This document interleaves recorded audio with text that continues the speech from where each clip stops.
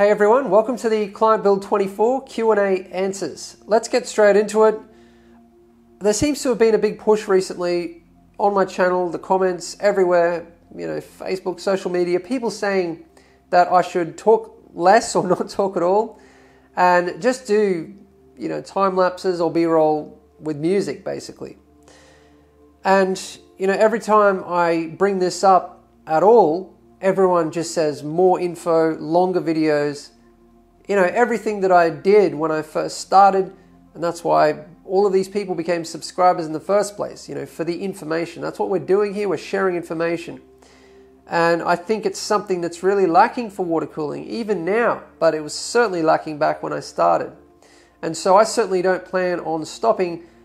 It's just every now and again, when there's been a big push, and I guess it's probably just a loud minority, a few trolls, but it seems kind of like a lot. And so I start to get the idea that there's a big group of people who want to see something different. I'm always going to keep changing and advancing and developing things, but I'm not going to be influenced. I'm going to do it in the way that I want to, the way that I see as being the right way. And information sharing will always be the basis of, well, not just the channel, but everything Singularity Computers does. I would happily do all of this for free, if I had some other way of living. Okay, so first question, 10K and stock Corsair fans in the front. It's funny, but there's actually quite a long answer to this. Basically, ever since I've started doing build logs, I used to just, if a customer didn't go for the most extreme of something, or the component that they really wanted, but they had to step back a bit because of budget, I just say, all right, I'm going to put it in there anyway. And anyone who's built extreme systems knows that you can set a budget and it will blow out every time. So when you're trying to do that for a living and the budget blows out, well, you lose and you work for a month for nothing. And, you can't do that for very long, obviously, because you'll go broke. And it's not hard to do, with systems like this. And I've started to become a lot more strict about the budget and about trying to get paid for everything that I do. I look back at the past week and there's probably 2 days that, I still didn't get paid for, even though I've become very, very strict. And that's just because I see something that is just so good that I just have to do, even though the customer's not really willing to or can't pay for it. So yeah, that's why the fans are stock in the front. It's just a couple of fans, $40, $30 or something. But still, you do that a few times in a build and the small margin that I make is gone very quickly. So it's something that you might ask the customer about. Do they want to spend a little extra? How did you come up with your Singularity Computers motif? Also, what does the design mean to you? This is a really interesting one. When I was really sick, I was bedridden for about a year at one point. And I actually had my guts hanging out. I would see my guts every day. I'm not kidding, my small bowel. And, I was pretty bad. I wasn't able to do much. I was still building systems. I remember one day I had to lift the system up onto the bed and I couldn't do it. And I had this real thing about, still being capable, because I really wasn't. I was very, very weak. And so I wanted to do it on my own. And yeah, my mum was standing behind me and she went to help me. And I said, don't you dare. I was really angry. And next thing I passed out and almost dropped it on the floor. And during this time I did look for a little bit of escapism, and escapism in gaming, which is great. They've done studies on gaming as a pain relief, and it works amazingly well, but you have to do it all the time for it to work because it's such a strong distraction for the brain. And I started looking, when you have a near-death experience, when you basically die, you really start to question your reality. And I had an experience, a near-death experience, which I'm not even going to talk about, because I don't know, some people might think I'm crazy, but it happened, whether it was the drugs or whatever you want to say it was based on your beliefs. You know, I don't even know what my beliefs are. I just believe wherever the evidence, you know, pushes me. But yeah, I started to question reality, what this reality is, why we're here, and all of that. And I mean, I always have. I went to a Steiner school. You can look into what that is. And, you know, in my search, I came across the black hole, which I already knew about. You know, I was looking into astrophysics. And I really liked the idea of a black hole. And so that's kind of where it started, you know, the thought of singularity in my mind. But then I also looked into the singularity, as in what Ray Kurzweil and some of the other elites talk about, where technology will reach a certain point where it just grows exponentially. I mean, it kind of already has, but a point where man merges with machine, and I mean, there'll be steps in it, but the ultimate, you know, goal with it's transhumanism at first, is that we upload our consciousness into essentially a machine, but by that time we'll probably have control over all matter, and, you know, the code of atoms themselves. Yeah, it goes a long way. The whole transhumanism thing is very, very interesting. But yeah, that's another side to, and another meaning for singularity. So, you know, a black hole, the singularity, transhumanism, man merging with machine. But it also means the only one individual, you know, it stands out. And so I really like the idea of it because it has all these meanings. And when I started my repair business, it was a very bad idea to call it Singularity Computers because, you know, a repair business, you just want it to be at the top of the, you know, search. So you call it like ABC Computers or something to, you know, make you the most popular, more successful. It wasn't a very, you know, attractive kind of marketable name for a repair business. But, you know, I did quite well. I actually did very well in setting up my repair business in just a year, despite the huge challenges. But, you know, I was always thinking about the future, and my goals were always far beyond the repair business. And basically at that time, my goals were pretty much where I'm at now, which is really cool. The logo, Febby actually created that logo, and Febby has been with me basically since the beginning. He's a very important part of this company, and without him, you know, none of it would have happened, and none of it would happen. I mean, it's just me and him versus the world, basically, you know. We're a very small team, and we have a big fight on our hands, and, you know, both of us have serious illnesses, you know, so we face the same challenges and we have the same mindset. It's why we work so well together. You look at life very differently, you know, after you face death, and he understands all of that. It's like a whole different level that you come to. So yeah, we get along really well, and that's why everything has worked so well, and we've come so far, even just essentially with two people. You know, even with the huge setbacks that we've had. But the logo it kind of wasn't deliberate, but one day somebody asked me, are you a Mason or a Luciferian? And I said, why? He said, because your logo, it's got 3 6s in it. And I looked at it and I was like, yeah, it does too. Very interesting, because it's supposed to represent a black hole, and it kind of subconsciously ended up with 3 6s around it. The most destructive force in the universe, 666. You know, so yeah, the guy was like some conspiracy theorist asking me if I was like Illuminati or something, but a lot of logos have 3 6s in them, and triangle or pyramids in them, and, you know, a lot of Saturn symbolism. I really like symbolism, actually. But yeah, that was kind of unintentional, but who knows, that kind of connects with the singularity as well, and maybe there is some other reason to it. I mean, a lot of the time, I let my subconscious kind of, you know, tell me what to do. A lot of people are asking me to add the names of the songs. I really have to find out what they are. Where I download them from, it doesn't tell you the name of the song. It just tells you like the category. It's a really weird system. And the only time I find out what the names of the songs are is when I get a copyright strike on the song, which I shouldn't get because I've paid good money for it, for like the best licenses you can get, but still the copyright strikes, which is really frustrating. You know, and then I have to provide all of the licenses and everything, and usually that's all right, but then still they escalate it even further, even though I've paid for multiple licenses on most of that music. So it's very frustrating. What does CPU OPT mean? I still haven't looked that up. I've seen it. It started popping up, I guess, about a year ago, maybe 6 months ago.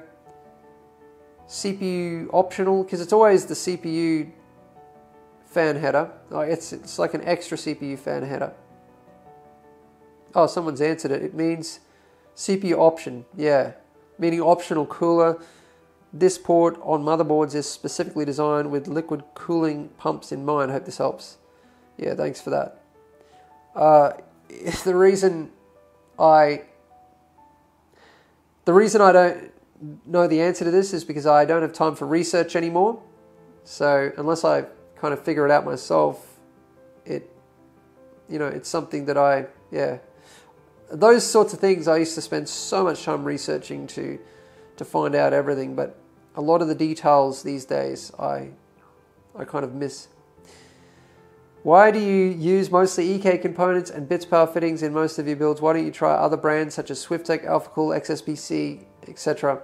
That's an excellent question, and it's one I've had on almost every video for a very long time now.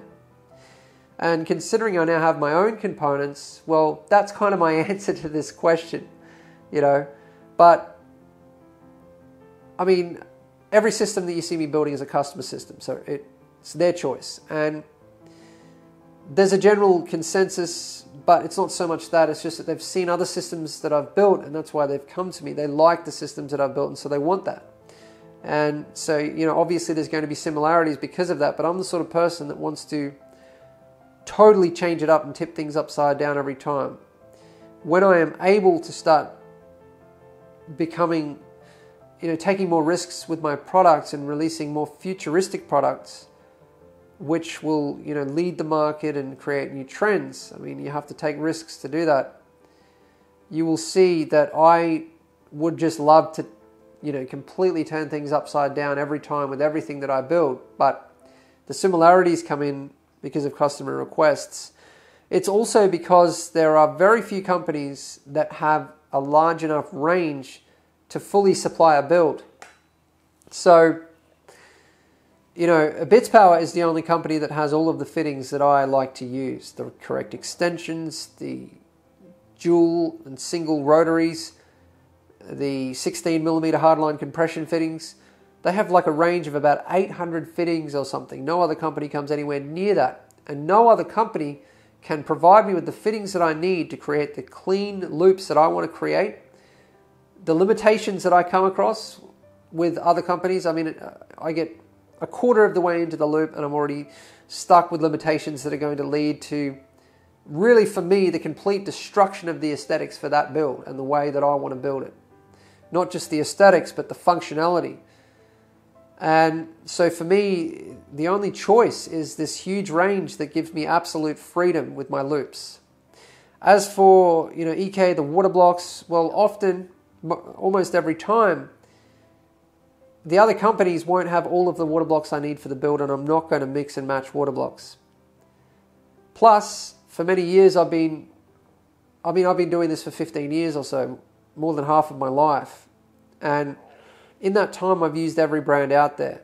And I've settled on certain brands because I'm building customer systems. I don't want to have any problems. If I send something overseas and it has the slightest problem, it has to come all the way back, costs a fortune, sends me broke very quickly. So those machines have to be absolutely perfect, last a very long time, and work very well.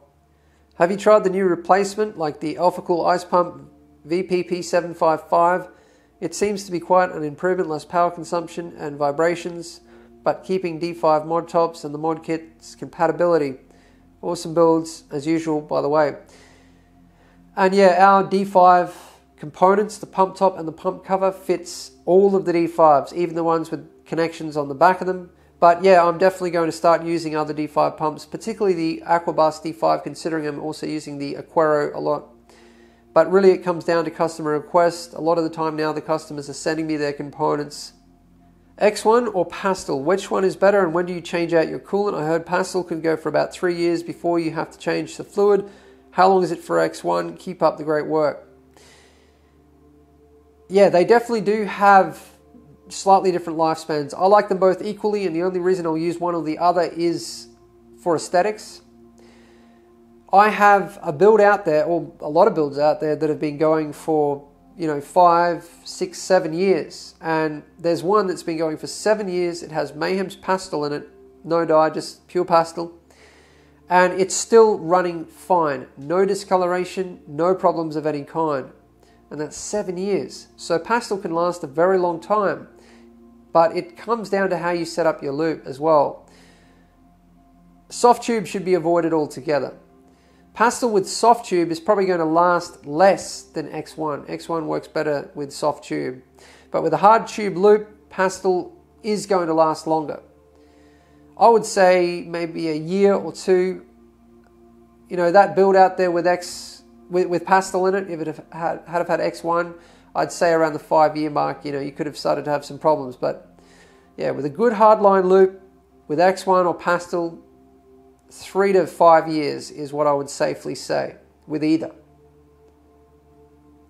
You mentioned this build's overclocking capabilities are limited by the cores.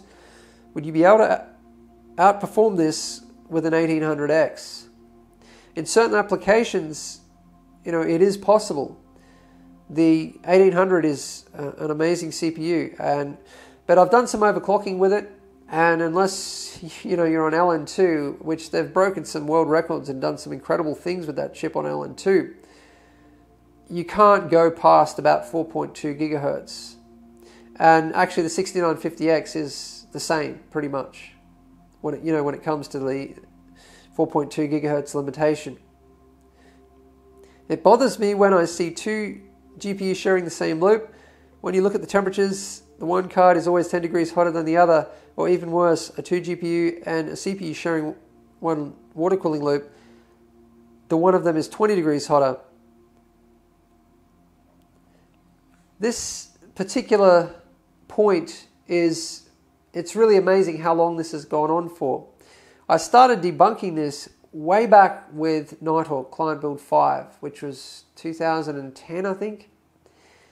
Because a lot of people, really didn't like that build because, that was the first time I ever used hard tube. And as far as I know, the first time it was ever used. And because of the information that I started to share, hard tube then, right at that point in time, took off all of a sudden. So that's the difference that a bit of information sharing can have. And it was mainly because of the flow restriction of the smaller acrylic tube that I was using, because back then there was only fittings for 12mm, and also the amount of components that were in those loops. But this point came up over and over again. And that was when I really started to hit this hard and debunk it. In short, that's not how it works. The coolant moves too fast throughout the loop to heat up at any of the components. It does very slightly, but the temperature of the coolant throughout the entire loop varies by maybe 0.1 of a degree. As it heats up by 0.1 of a degree, it comes through the radiators and is cooled by 0.1 of a degree. It's very, very slight variation, and that's because the flow is just so high, mainly with the pumps these days and the way we build our loops these days. Unless you have a terrible pump and the flow is moving so slowly, at a snail's pace, then it's going to heat up at each component. But, if you run your system for 60 seconds without the pump on, the coolant in your water block is going to heat up massively. But if it's going through, what is it, 1,500 liters an hour, then absolutely not. It makes no difference at all. The only reason the top GPU is hotter is because GPU 1 is used more than GPU 2. Nice SMA8 in the background. Glad I have one of those myself. Going to do a build with that anytime soon. I want to see the tubing in the bottom section. I have 3 SMA8 builds on at the moment. And a lot of people are asking about client build 23, when I'm going to finish it. Well, it's actually on hold for upgrades right now, and there'll be some excitement about that again pretty soon. We're doing something really cool with it, but yeah, I'll be finishing it soon, just waiting for the upgrade components to arrive, which the customer is currently organizing. How is the GPU's OC temperature lower? That happens surprisingly quite a lot. It's probably just, margin of error is about 1 degree. But, it is possible that usually I cold boot the system and then test. Maybe I cold booted the system and then immediately tested for one while the coolant was still, cold. And maybe for the other, I left the system running for 3 or 5 minutes and it made a bit of a difference. I, need to be a bit more careful with the whole cold boot thing. I either need to cold boot it or leave it idling for 30 minutes or something, for both, before I test. Never let someone tell you that your content isn't good enough. I've been a sub for a day now and I'm totally hooked on your videos. Commentary is great. Keep it up. It's really strange. You see the amount of comments, the amount of activity on our videos, the amount of likes. And then, you go to an event like PAX. I didn't go, someone in my team did. And everyone knows who we are. All of the big companies know who we are. All of the other channels know who we are.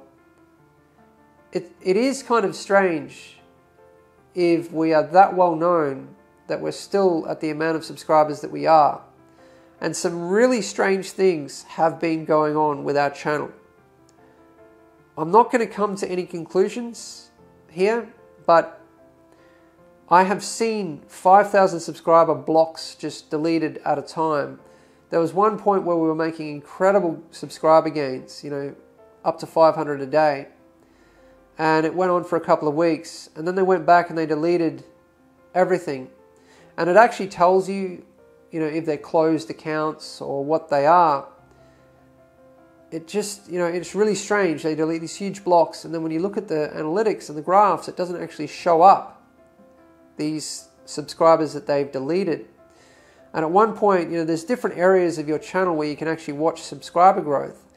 And I was watching all these people joining, huge amounts. And, in that part, I was getting one number, which was, 20,000 subscribers higher. And in another part of my channel, I was getting this other low number. And I was just seeing this incredible growth. And I could tell it was organic because I could see those people commenting, some of them. And I looked into that. I checked their accounts and, because I've spent a lot of time looking into this because there is something really strange going on. And, next thing, again, they started deleting huge blocks and all of these people disappeared again. And yeah, I've talked to them and they've said it's a bug. And I said, when are you going to fix it? Because people are just getting kicked off. They don't even know that I'm making videos. And they might have subscribed and then they've just kind of forgot about it. Because, you might come across a good new channel and you subscribe. But then if you don't get any reminders, you're just going to forget about it. And yeah, they just said, maybe 6 months. And then I emailed them 6 months later. I said, how's the bug fix going? And no answer. Are you planning on doing a video on how you modify fan cables? Would love to see that. Yeah, absolutely. Actually, I'm going to do that in the next cable guide. Did the client already own the Ava Media Live Gamer HD or was it new based on the fact? Yeah, it was new. So he's asked, did you know about the Live Gamer HD 2 coming out? No, this build is actually from quite a while back. I uploaded a long time after I finished the build. Did you attempt to train the CPU up higher or was 4.2 the best you could get with reasonable voltage versus time and effort spent? No, I definitely tried to get it higher. I took it to 4.4, but it was just getting too hot. Even with the high-end water cooling system in there, it was just pushing, 85 degrees.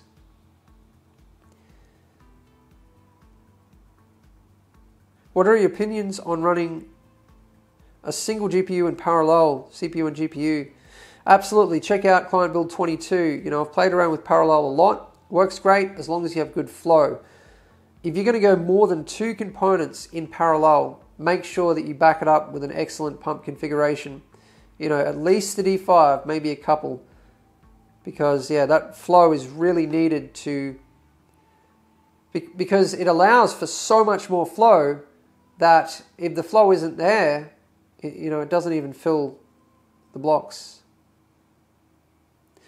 Have you found any good unifying RGB software that can do synchronized RGB control between components rather than using different software for the case, motherboard, etc.? Do you think it would be useful or possible to build this software? I especially want something that can change the case and peripherals RGB to fit my desktop background, similar to, well, on Linux. That would be a really good idea. You know, to create some software that works with Asus Aura, that ties into the FAB work, Aqua Computer, the Aquera software. You could actually work with all of those companies to integrate everything into one. That would be a great little tool to build, and you could probably sell it.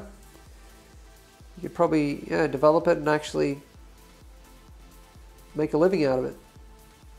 Why 1500 watt PSU? That whole power supply argument gets so vicious. I can't believe it. Because, that's what the customer asked for, but it doesn't matter if you have a more powerful power supply, it just means it's going to be more efficient in general. Would you like to try making a build with glass tubing in the future, or is it none of your interest? I'm actually working on the first one now with glass tube, and it's a lot of fun. It's more time consuming, it's definitely more difficult, but once you have a good way of cutting it and beveling the ends, putting a chamfer on the ends, it works pretty well. Do you release build logs live or after the customer receives a computer? Half of me says I'd want to see it being built. Half of me says I'd want the stun factor of seeing it whole for the first time in person. I do most of the time do the build logs before the customer receives the system. But they're always a minimum of 2 weeks behind what I'm actually doing. Sometimes a lot more. And yeah, occasionally I'll release the build log after the customer receives the system. Just picked up your dual reservoir mount from Performance PCs. It is a damn nice piece of hardware. I hope you will continue to develop custom PC parts. Absolutely. And thanks for your purchase. It makes a huge difference for us. If I tell you guys something like, I've mentioned a little bit about our struggles, I really mean it. There's a whole lot more to it that I'm not even telling you. But just a little story that may give you a picture of the way things have been. To afford my first camera, I actually ate 1 bowl of rice a day for an entire year. And that's how I was able to save up. So, we really are passionate and willing to work with nothing, and we have worked with nothing for a very long time. So if we ever do get somewhere and receive something for what we're doing, then what you're going to see, considering how much we've been limited so far by resources, is just, it's amazing. And this year, you're definitely going to start to see what I'm capable of, as long as people get behind our brand and things go well. And people are starting to get behind our brand, which is really great to see. It's really important. We wouldn't be around for very long if they didn't. I've been trying to find more information on how to polish an EK GPU backplate, but can't find anything. Is there a way to polish the nickel-plated backplate to a mirror finish that would really improve? I don't like phones. The aesthetic of any build. You can't polish plating at all. It's way too thin. If you use even Brasso, like a metal cleaner on plating, you can strip it straight off. It's extremely thin. You can obviously clean it up a bit with a microfiber cloth, but it's quite delicate. It's easy to scratch if there's dust on the surface. It's a little bit like acrylic, really. It's quite sensitive. The only way you would actually be able to polish those milling marks out that are in the back of all, the EK backplates, is to just sand the plating right off and polish the aluminium itself. And that would come up really nice. And I like polishing alloy. It's kind of addictive, so that would be fun. It would take you a lot of time, probably 3 or 4 hours. Will you attempt to build in the Thermaltake 900 tower? That thing is a beast. Would love to see what you can come up with. Yeah, I had a request for that recently. I think I'll be doing a build into one of those pretty soon. I have a real thing about, people copying, and I must say Thermaltake has definitely done quite a bit of that. If you have the capabilities, the resources, the manufacturing capabilities, the money to go ahead and develop a product and release it, then why would you not do something unique? Why wouldn't you take that opportunity to offer something new to the market, something amazing, something inspiring, something exciting? It's just so frustrating, to see the same things over and over again and exact copies almost. It really frustrates me. How do you decide which fittings are going to be appropriate for the loop? Well, I have a whole collection of fittings, and someone's actually answered that here and said that. And I just pick and choose from my collection of fittings what I want to use. And obviously it's a collection of fittings, of the fittings that I like to use in my builds. Every now and again I'll add to it a little bit, if BitsPower releases something new and exciting. But, it's been pretty much the same for a long time now, and it just, works great. It gives me so much freedom. I can do anything with my collection of fittings. That's why I love BitsPower fittings. But if I did have to, and I have helped a hell of a lot of people choosing fittings for their builds, if I had to choose fittings for a build and I didn't have my collection, I would kind of just in my mind take an average of all of the builds that I've done and the fittings that I use the most and do it that way. But I mean, you can get halfway there by counting the amount of water cooling components you're going to have in the build. So, how many radiators, water blocks, all of the components, and then you obviously double that number, an inlet and outlet, 2 openings per component. So that'll give you the compression fittings, or the hardline compression fittings. That will get you started. And then you think, well, how small is the build? Do I have to go through the mid plate? Do I have to cross side to side into a different compartment? And you have to really think about it and plan it out just a little bit. And then you come up with a number for 90-degree single rotaries, and then add 2 or maybe 4 extra. How do you fight GPU sag? I know rigid tube helps, but even when I build systems with rigid tubing, there's always a tiny bit of sagging. Yeah, I found with certain water blocks from certain manufacturers, sag can be really bad. With EK, it's always pretty good. If the water block doesn't extend right up to the rear I/O plate and doesn't have an attachment point there, because then the water block will support the entire PCB all the way up to the rear I/O plate.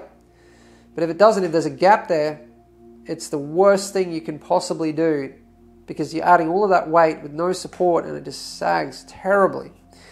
So, the water blocks can really help. But if it's air cooled, open coolers are terrible for sag. But yeah, if it's water cooled, ways of working with it is with hardline. And actually some of the things that I've done in the past, there might be a 90-degree bend, below or above the GPUs. And if you don't extend the bend all the way to 90 and there's some pressure there, you can actually use that to push the GPUs into position or pull them into position, So that is something, a little trick that I've done in the past. How did you configure the RAID? 2 SSDs using Intel Rapid Storage technology setting in the BIOS. And when you install the OS, do you use a flash drive? Yeah, the RAID, I just use the BIOS. Like after the BIOS, after post, Intel Rapid Storage technology pops up just for a second, and you hit Control-I and you can enter it and configure it in the BIOS, or you can do it in the software once you've installed the drivers and software for Intel Rapid Storage technology. But I actually have a video on this. I'll put a link in the video description so that you can check it out. It shows exactly that. Absolutely love your video. My question is, at this moment, what is your favorite kind of builds? When someone comes with a request, what gets your nerd on the most and why? Unique, really crazy, groundbreaking stuff that is almost going to annoy about 50% of people, while the other half will like it so much that it makes up for that 50% that doesn't like it. Basically, so different that it's like art, where some people really hate it and some people just connect with it and really love it. I would go so much more out of the box than I do if I could. You would see far more creative and unique things from me. But I also do think at the same time it's important to create an aesthetic that is timeless. But I do that for my customers so that they have a build that will remain quite valuable to them, so that even in 5 years it still looks timeless and they can still sell it for a good price. Everything I do with my builds is well thought out and for the benefit of the customer. But if I had complete freedom with something and that wasn't my priority, I would go really crazy and do something really unique. But you're going to see something from me this year, which is exactly that. Geez, how much does that beast even weigh? Yes, in the 900D, because it's a very heavy case, I think it came to over 40 kilograms in the end. When a customer decides to upgrade some parts, what do you do with the old parts? Well, I either give them back to the customer or I sell them, and it's up to the customer, so they take them back, or I sell them on behalf of the customer to recover budget for the build, and then I improve the build. During the temp results, was that the temp of the coolant or the component? It was the temp of the component, but I should have included the temperatures of the coolant. That is something that I had access to. Obviously, I had temp sensors installed, and it would have been really interesting to have that as part of the results. I missed that. A lot of people mention that the case is outdated. A case is something that is very personal. It's the one part of the build, in my opinion, that is the most personal. It is the thing that is most up to the customer over anything else. So with the case, I always let the customer decide, and unless they ask me, I never really say anything about it. Whatever their decision is, that is it. I don't question it. That sums up this video. Thanks for watching, and remember that none of this would be possible without our customers and our patrons.